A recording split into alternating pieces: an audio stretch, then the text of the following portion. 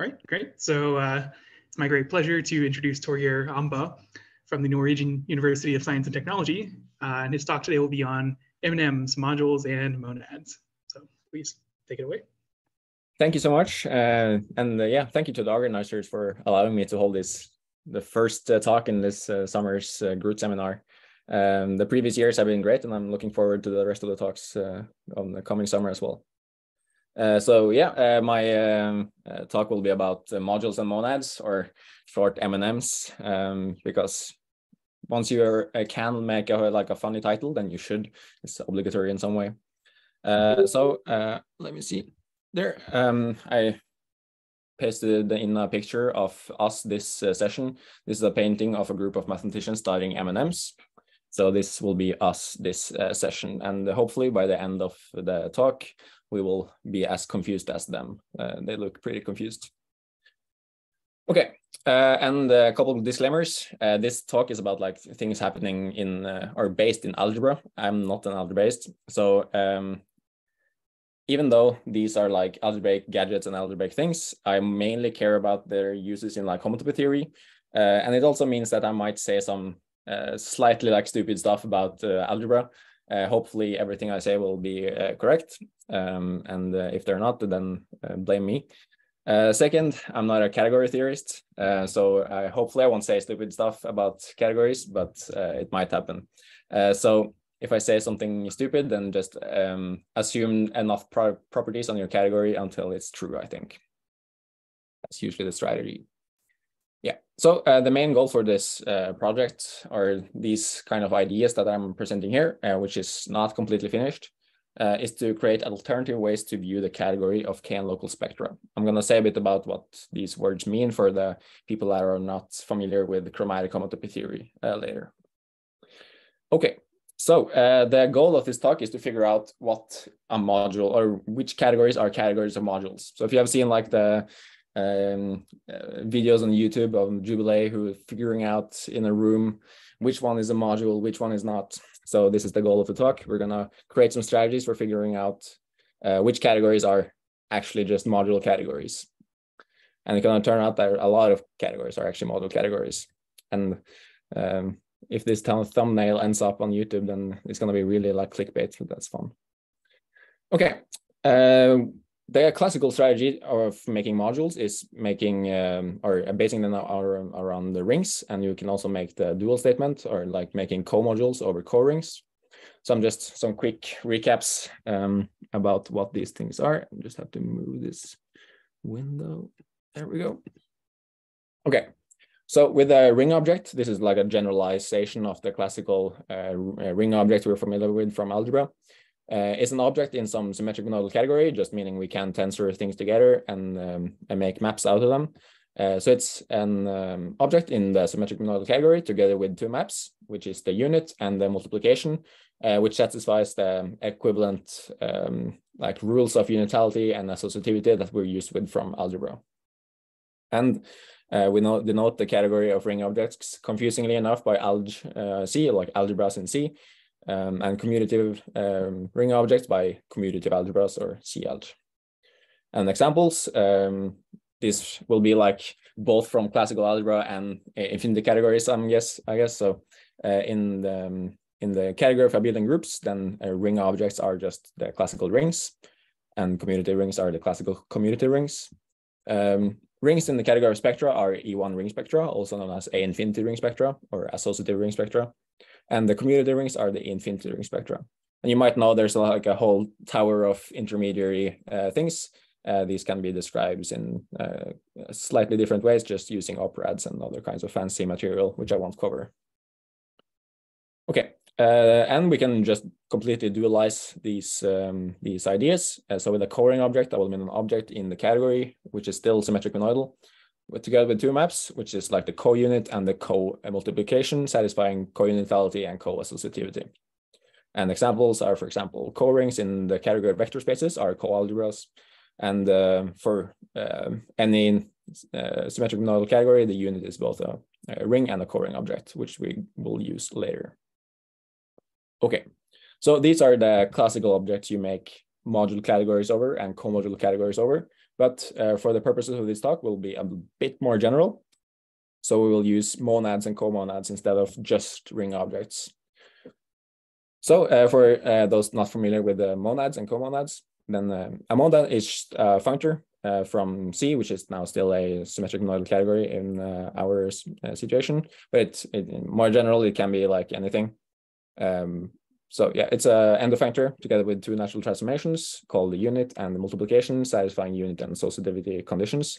And you can think about it as like a ring object in the category of endofunctors. So just it has multiplication, or the tensor product is given by composition of functors, and the identity functor is the identity. And dually, a co-ring object in this endofunctor category is called a comonad. And examples can be, if you have already a commutative ring or a co-commutative co-ring, then tensoring with this ring is a monad, and tensoring with the co-ring is a comonad. Yeah, here I've written like internal Hom objects, which is just to make the composition behave nicely. So take some nicely structured enough categories such that you have like an internal Hom. Then homming out of a co-ring is a monad, and homming out of a ring is a comonad. Okay, so these are the four types of examples I will mainly care about, but of course you can have any monad or comonad you want. Okay, so this is a nice painting of a monad, in case you were wondering how they look like or how they feel like. So take this with a grain of salt, but yes, this is at least what DALL-E 2 thinks a monad looks like. Okay, so modules and co-modules, what are these? So if you have a monad on some category C, then an M module is an object together with a map from M of X to X, satisfying the classical like unit and action axioms that we're used to from algebra. So this is a generalization of just tensoring with the ring and having a map from R times the object to the object itself, which is like the action or scaling map, sometimes known as.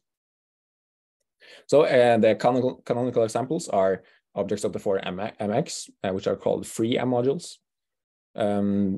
When you take map from MX to MX, this can be just given by the multiplication in the monad. So these are kind of the canonical examples. The category of all modules over some monad is called the Eilenberg-Morgan category, and it's denoted by mod M, and the category of free modules we denote by mod M free, or FR. There are a bunch of different notations for these categories, yeah, you might see that someone use a slightly different notation in the literature, but this is just what I'm used to. And examples, the Eilenberg-Morgan category of the monad given by tensoring with a ring object is the normal category of modules over this ring. And if you're familiar with like the more weird side of some algebra and the previous work by Eilenberg and stuff in the 40s, then the Eilenberg-Morgan category of the monad given by internal homming out of a co-module or a co-ring, sorry, is the category called contra-modules over C. And this is like the evil twin of tensoring with the co-ring. So if you have ever looked at co-modules, then contra-modules is kind of the evil twin of co-modules. They will show up a bit later, but they're fun and very understudied, in my humble opinion. Okay, dually, then we have a co-module over a comonad is an object together with a map from the object to C of that object, satisfying the normal co-unit and co-action axioms. And the canonical examples are again the free ones, or in this case, they are called co-free, and they are of the form Cx for some object X. So we don't note the corresponding categories of co-modules and co-free co-modules by co-modules over C and co-modules over C with FR for free, because I don't want to write co-FR just because that's longer. So I just use free, but it's kind of dual free in some way. Okay. Examples are, as before, the Aambø category of the comonad given by tensoring by a coring is a normal category of comodules over this coring. And the Aambø category of the comonad given by coming out of a ring object is actually equivalent to the module category over R.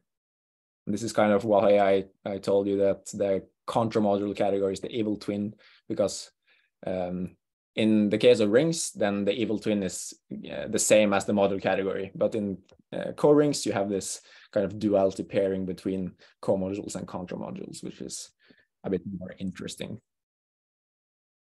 And this has a lot of implications for classical representation theory of rings and co-rings,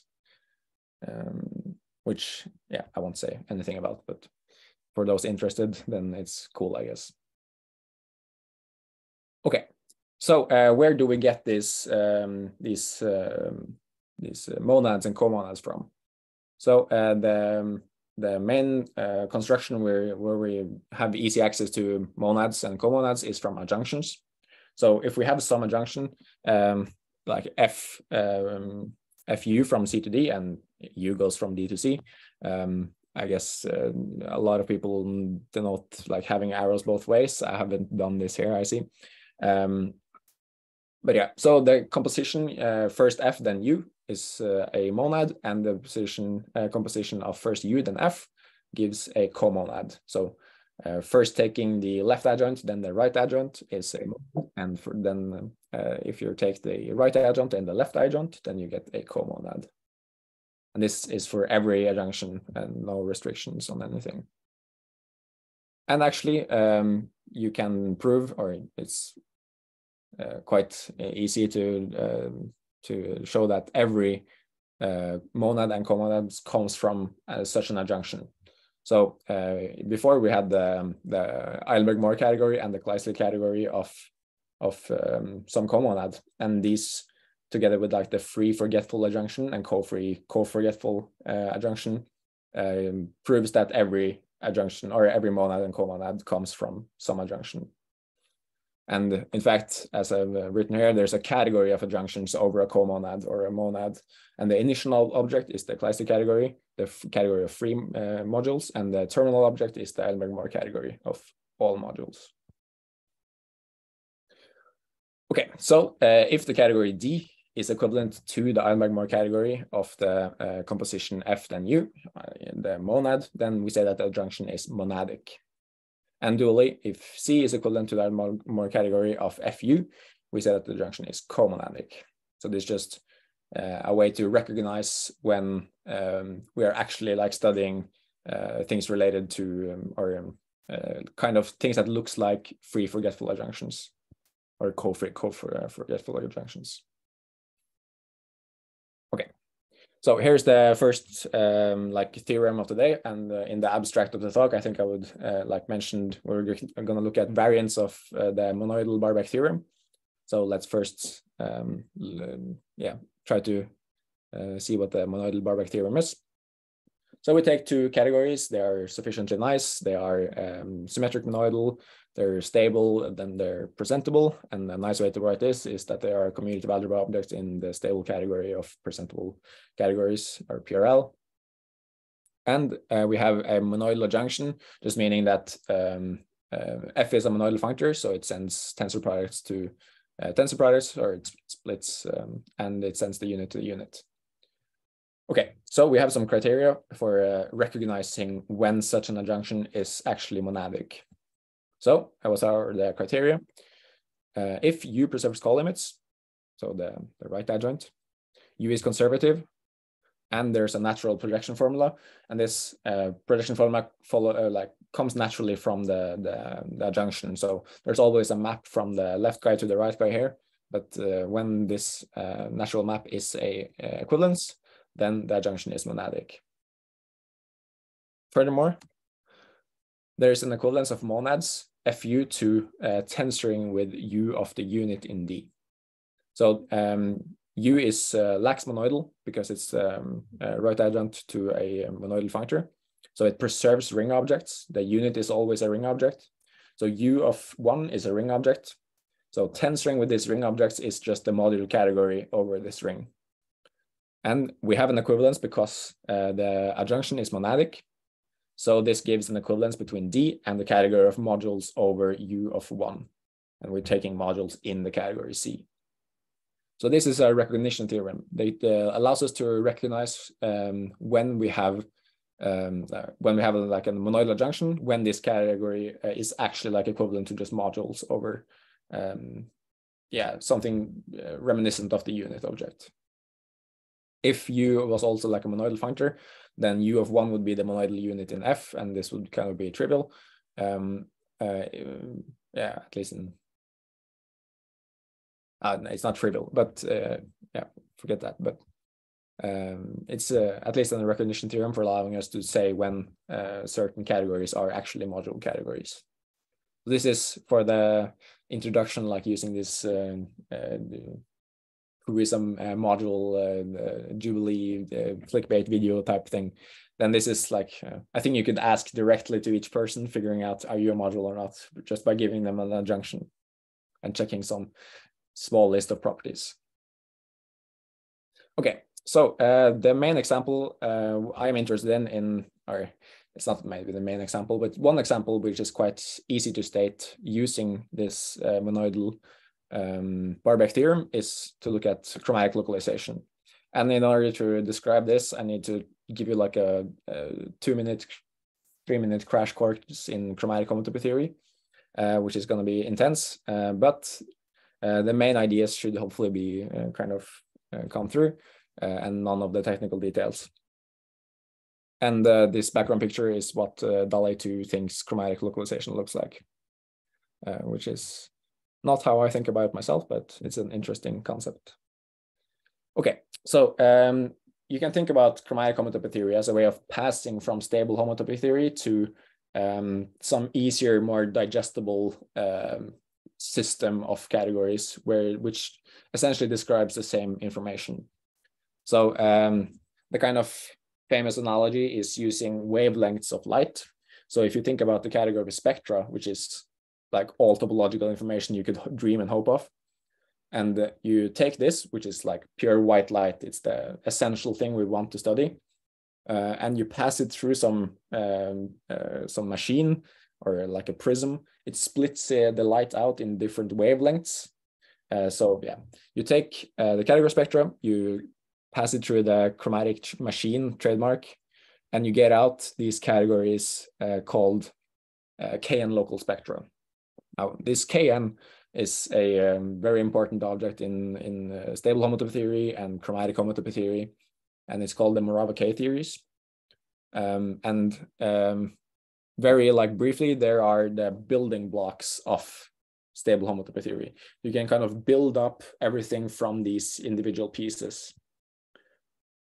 So they are like kind of the individual wavelengths. So it's the pure color blue, it's the pure color green, etc., etc. And you have an infinite tower of these colors. And you can kind of glue these pieces together up to some level. This level is usually called the height. So if you go from 0 to height n, then you glue these together in a cool way, which is not trivial, but you can do it, and you get these categories called height n, like En localized spectra. These are denoted by SPEN, or sometimes like you use subscript n, and there's a bunch of different ways to do this. And the cool thing is that there's a lot of famous theorems in stable homotopy theory relating to these concepts. So you can kind of take the co-limit over all these n's in En local spectra and get back the category of spectra, at least the finite spectra, if you want to be really careful. And also, if you pass from spectra to some Kn local spectra, then the fiber of these localizations is like every thick subcategory of spectra. You can study like the thick or the Balmer spectrum if you're into like tensor triangulated geometry. The Balmer spectrum is given by just the kernel yeah, you need to pass to homology to get some kernel, but yeah, it's essentially is the idea. Okay, so this is the chromatic machine. It turns white light into different wavelengths. That's the idea. And if we collect these wavelengths up to some fixed wavelength from 0 up to that, then we use EN local spectrum. And then the next talk is, I think, is going to be on like rational homotopy theory. And this bottom category, SPK0, is essentially rational stable homotopy theory. So you will learn more about these kinds of ideas next talk on Wednesday. Okay, so what we're interested in for right now is this category SPEN of EN local spectra. Okay, and that functor going from spectra to EN local spectra is called chromatic localization. Okay. So we take this this chromatic localization, and this is by some deep black magic. It's a smashing functor, meaning that localization at EN is the same as tensoring with the localized sphere or sphere spectrum. And this localization is left adjoint to the inclusion of it's supposed to be EN local spectra, not SPN is an alternative notation. Yeah, but it's left adjoint to the inclusion, and this inclusion is conservative. It preserves collimits, and we have a projection formula, and you can read this very small short proof, I guess, which is trivial, meaning that the adjunction satisfies the Barr-Beck theorem, which gives us an equivalence of EN local spectra and modules over the EN local sphere. And this is a very like it's a too involved way to prove this theorem. There are easier ways, and it follows directly from the functor being smashing. But this is like I just wanted to show an example of the previous theorem. And yeah, if you care about chromatic homotopy theory, then this is at least a nice thing to have. And if you take localize at Kn instead of En, then this is not true. The category of Kn local spectra is not equivalent to modules over the Kn local, which is a very like a big drawback of Kn local spectra, but it makes everything more interesting. But we're gonna see later that we might be able to salvage at least some form of description of Kn local spectra as some sort of modules or comodules. Okay, so that's chromatic localization. The other example I wanted to bring forth is a bit more algebraic. So we'll let A be an abelian category with a local grading. This is just an endofunctor. And DA, it's derived infinity category. The periodic derived category, which is kind of, since you take chain complexes of objects, you get one grading and you already have a grading. So now you have kind of two grading in two directions. And the periodic derived category is just the complexes where these two gradings kind of coincide. And yeah, you have the inclusion of the periodic derived category into the derived category has a periodization left adjoint, which just essentially collapses the two gradings. And this is a smashing functor, so we can use the exact same arguments as above to say that this satisfies the monoidal Barr-Beck theorem, giving an equivalence of the periodic derived category and modules over the periodicized unit. Which is yeah, another example. It's an interesting example for me at least, because I really like to study what's called algebraic models of stable infinity categories. So there's a theorem called Franke's algebraicity theorem, which allows us to construct equivalences between infinity categories just truncated as some homotopy height by using homology theories.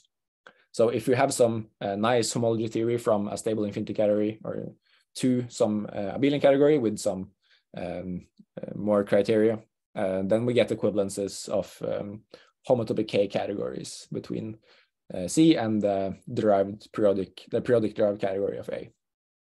An example of this is the category we just saw, which is the category of EN local spectra. And then now the category A has to be comodules over some fancy object called a Hopf algebroid. It doesn't really matter. And the homology theory is just EN homology it can be described as first 10 string with en and then taking homotopy groups. And this gives an equivalence between en local spectra and the periodic derived category with height 2p minus 2 minus n squared minus n. And this very specific like number is it comes from some properties of this abelian category comodules over en star en. It has to do with like cohomological dimension and stuff like this. So that's another is a reason why to care about these periodic derived categories. Okay, so in the abstract, I also said that we wanted to show some localized and co-localized versions of the monoidal Barr-Beck theorem. So this is a man looking through a magnifying glass. So we're going to zoom in and do like a local version. So the local monoidal Barr-Beck theorem, which is by Behrens and Shaw. So we let f be a monoidal functor and u its right adjoint, and we take some object in C, and we localize both. We localize C at this object E, and we localize D at the category of the image of E in D. We get an induced adjunction just given by restricting to the local objects and then taking inclusion adjoint and going down to local. Which is also a Barr-Beck adjunction. In particular, this gives an equivalence of the category D localized at f of E, the image of this object E, and modules over the local unit or the local U of the unit in E local object in C. So yeah, we're not going to focus too much about this example this theorem because I don't really have many examples where I'm familiar with how it's used and stuff. But there's at least some use cases in like equivariant homotopy theory and also like motivic homotopy theory, for example. But instead, we're going to go the dual way or co-local monoidal Barr-Beck theorem. And I haven't like put a reference. I think it's an original theorem, but it's also might follow from some work by Behrens and Shaw, which I haven't like properly checked. So I'm just going to leave it blank for now. But we'll let now instead of f being a left adjoint, f is a sorry. I'm skipping ahead, but we have the same monoidal Barr-Beck adjunction as last time, and we take a compact object in the category C. And compact just means some sort of smallness condition. So think like finite dimensional vector space is the compact object in vector spaces, for example. Let C K torsion denote the localizing ideal generated by K. And this also is like a category that has a bunch of different notations in the literature. Sometimes it's called like cellularization. Yeah, sometimes just like localizing ideal or localizing subcategory. But this is the notation I'm used to, and it has to do with torsion. So that's why the torse is apparent. And this adjunction also induces a adjunction on the torsion objects and the torsion object generated by the image of this compact object in D. And this is also a Barr-Beck adjunction. In particular, we get an equivalence between D FK torsion, which since the original adjunction satisfies the Barr-Beck criteria, then this is equivalent to modules over U of 1.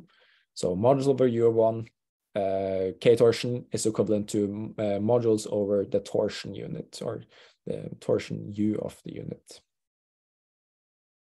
Okay, so how can we get examples from this? We already saved like the periodic derived category, and we can now mix this together with torsion to create some interesting, or I think interesting effects at least. So we take the same periodic derived category we had before. Just now we choose the abelian category to be modules over some ring. So we have a periodization functor, which is just smashing a left adjoint and an inclusion. And And we take some nice ideal. Nice here means like finitely generated at least, and maybe some more properties. Then the induced Barr-Beck adjunction gives an equivalence of periodic derived category, and then we take torsion objects and modules over the torsion unit, or the periodicized torsion unit, or torsion periodicized unit, depending on how you want to say these words together, in the derived category of modules, and then take torsion objects in that category instead. So kind of a way to think about it is that it doesn't really matter if you first periodicize and then torsion, or if you first torsion then periodicize. Okay, if we define the torsion object in the actual abelian category to just be those objects that vanish when tensoring with ik for some power of the ideal, this k is supposed to be a small k. So these are like actual torsion modules, like classically. Then we can use the above equivalence to actually prove that you can pull I torsion out of the periodic derived category. So the I torsion object in the periodic derived category is the same as the periodic derived category of the torsion module category, which is kind of an alternative way to view like these objects. And for me, this is again important in relation to Franke's algebraicity theorem, because you can kind of get an exotic algebraic equivalence and then take torsion objects and get a new exotic algebraic equivalence. Okay. So now we're gonna not look at like the monoidal Barr-Beck theorem, but we're gonna take a dual statement, or try to get something that's equivalent to comodules instead of being equivalent to modules. So now F is the right adjoint, and it's a monoidal right adjoint, which is not very usual, but it happens at least in some places in nature. And U is now the left adjoint. Okay, if the left adjoint preserves limits, is conservative, and we have again a projection formula, then this adjunction is comonadic. And furthermore, there is an equivalence of comonads between the comonad you get from the adjunction and tensoring with U of 1. And now U of 1 is, 1 is a co-ring object, which I mentioned at the beginning. And U is now a oplax monoidal functor, which means it preserves co-ring objects. So U of 1 is a co-ring object, meaning that tensoring with, and it's supposed to be tensoring with U of 1, not just U of 1. But yeah, tensoring with U of 1 is a comonad. So we get an equivalence of between D and comodules over this comonad given by tensoring with the co-ring object that is U of 1. And this leads us to, this is really like dramatic picture, which is kind of the other side of chromatic localization, which we had before, which was very colorful. But when I asked DALL-E 2 to do something monochromatic, then apparently it got depression and gave me this kind of menacing looking hellscape type image. So yeah, monochromatic colocalization is apparently very scary for AI. Okay, so this is an example of where we can use this dual Barr-Beck theorem. So as earlier, we have this category of EN local spectra, and we can pass from EN local spectra to EN-1 local spectra. This is kind of figuring out what lies between two different wavelengths in this analogy I had before of this chromatic machine. And we denote by MN the full subcategory consisting of the objects which are the fibers of these localizations. So we essentially try to like pick out exactly one wavelength of light and then study only this wavelength. That's why it's called monochromatic, because you only have one chroma, like one wavelength. And the inclusion of this category into the category of EM local spectra has a right adjunct.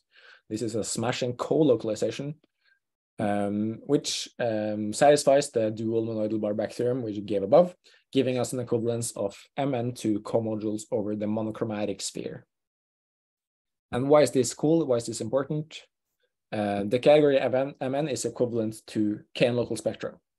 So this gives us like a comodular approach to Kn local spectra and then like the individual smallest pieces of stable homotopy theory. So that's why I find it cool, at least. Yeah, I'm going quite fast apparently. So I only here at the end have some like ideas I want to build on. Some of these are work in progress and might need some time to prove really rigorously. And some of them are, I think, already done. But yeah, I told you a bit about like these contra modules, which are modules over this internal hom object coming out of a comodule object. And in the case of we had in monochromatic colocalization, this monochromatic sphere MNS, which we take in comodules over. This is a covering object. So if we hum out of this covering object and take the internal hum and take modules over this gives us like contra modules in the category of EN local spectra. And yeah, I'm gonna say, I think at the end what this category should be. But there should be some way of viewing or recognizing these contra modules. When is a category equivalent to contra modules over some covering? And this requires a bit of different thinking, because we can't use this normal projection formula that we had before, which is a very standard thing to have in a bunch of categories. And this projection formula gives an equivalence between the two monads and the two comonads that we had before.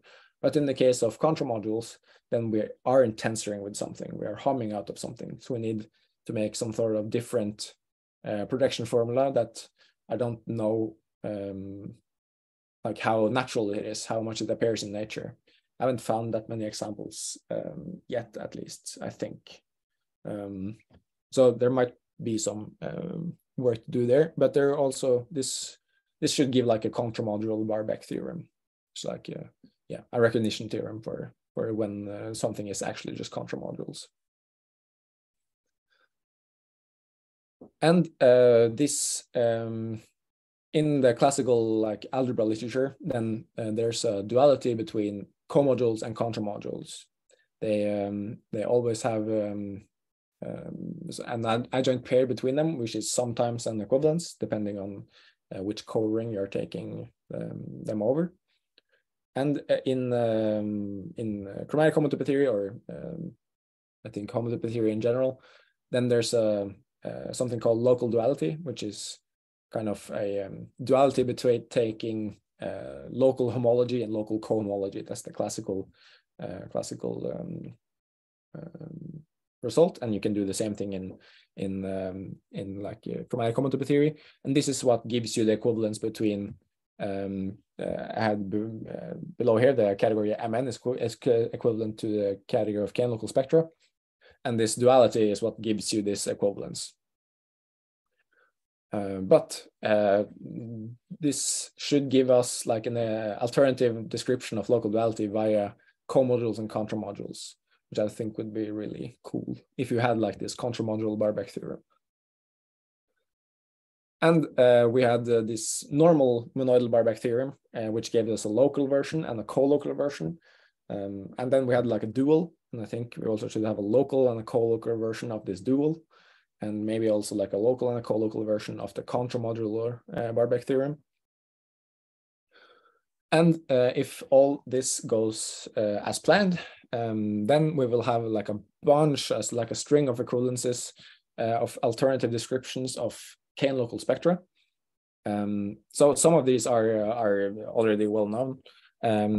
the category of k-local spectra is equivalent to like EN-local spectra, but you take complete objects with respect to some naturally occurring ideal. This is by this local duality setup. And we know it's equivalent to the category on the furthest right, which is this monochromatic category. And this is torsion objects in EN-local spectra. And the co-module or the dual Barr-Beck theorem gives us an equivalence to the co-module category of the monochromatic sphere, which is the third on the right, and kind of the conjectural two in the middle here is the contramodules over the monochromatic sphere, which should be equivalent to the category of k-local spectra. And since the monochromatic sphere is the monoidal unit in the monochromatic category, then it's also dualizable. So we can dualize it, which gives us like tensoring with this dualized monochromatic sphere is a monad, and taking modules over this monad should also be equivalent to this category of contramodules, which gives us then a way to view the category of k-local spectra as modules over some ring object. And this is not the k-local sphere, because we know that the category of k-local spectra is not equivalent to the category of k-local sphere, but it's kind of close to it. It's the closest thing you can dream of or hope for, which is this dualized monochromatic sphere. So yeah, most of these equivalences are already well known, but these two in the middle, the contra modules approach and the modules over the dual sphere, I think I have a proof for them, hopefully to be made rigorous soon. But yeah, that is all I want to say, and I will end with a picture of Moravecke theory, which you can obviously see from the picture. I think it's at least very clear to me, made by, of course, again, Dale 2. So yeah, thank you for your attention, and yeah, if there's any question, I'll be happy to try to answer. Great. Let's give Torgeir a quick round of applause.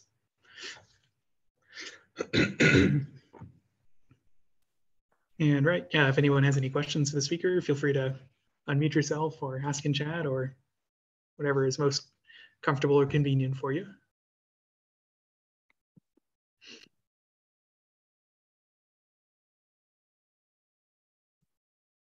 I did have kind of a general one, which I guess I could have asked way earlier, but it was just how much more control do you have over, these categories that are modules over monads or comonads? So the reason you kind of want your categories to be category of modules is because we know a lot about them from algebra. So once you know a lot about these categories, then you can take a lot of the results and just pull them straight into the infinity category world. So there's a lot of like nicest results and things that follow from these situations. So it allows us to use more tools, I guess, and just to steal results from the algebra people. Another thing was in looking at this like monochromatic sphere, like the MN of the sphere spectrum.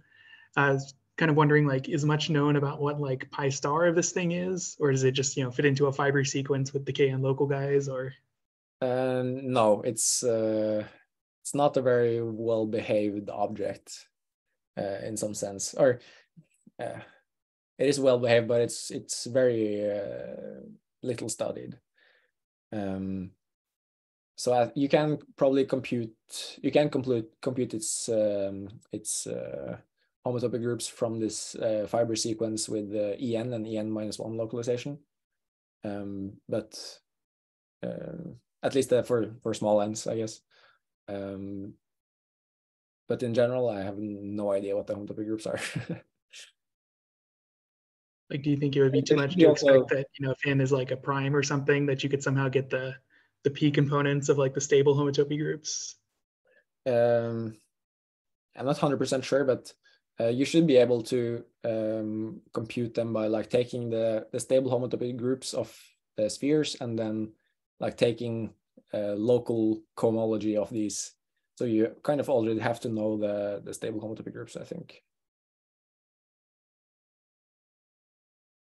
unfortunately. Great. Yeah. So any other questions before I stop the recording? All right. So maybe not. Let's thank Torgeir once more, and we'll stop the recording there.